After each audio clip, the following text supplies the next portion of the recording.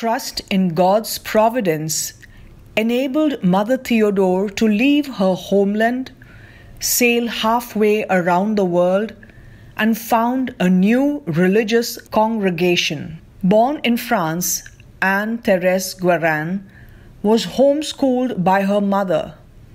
Her father was an officer in the French Navy. When Anne-Thérèse was 10 years old, she knew she wanted to be a nun.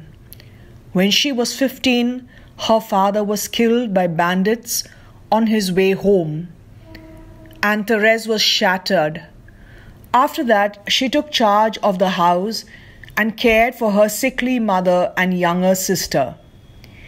She entered the Sisters of Providence in 1823, taking the name Sister Theodore.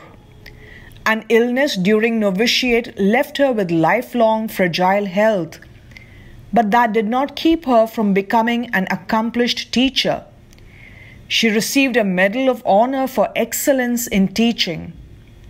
She also studied medicine in order to care for people who could not afford a doctor. At the invitation of a bishop in Indiana, USA, Sister Theodore and 5 sisters were sent in 1840. She was to establish a mother house and novitiate. Only later did she learn that her French superiors had already decided the sisters in the US should form a new religious congregation under her leadership. Pioneering life is very hard. The sisters struggled to survive the first winter in a drafty little farmhouse. It was very cold, they were very poor, and food was scarce. They worked hard at learning English. By the following summer, they welcomed their first student. Within a year, they opened 3 schools. Other young women saw the good work they were doing and joined them.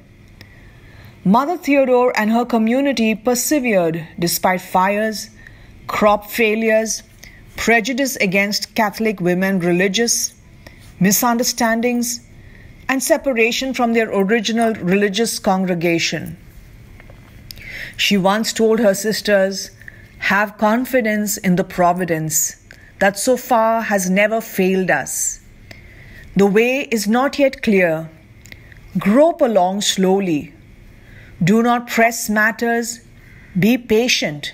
Be trustful." 16 years after founding the community that was thriving in its spirituality and ministry, Mother Theodore died. She was beatified in 1998 and canonized as Saint Theodora Guérin 8 years later.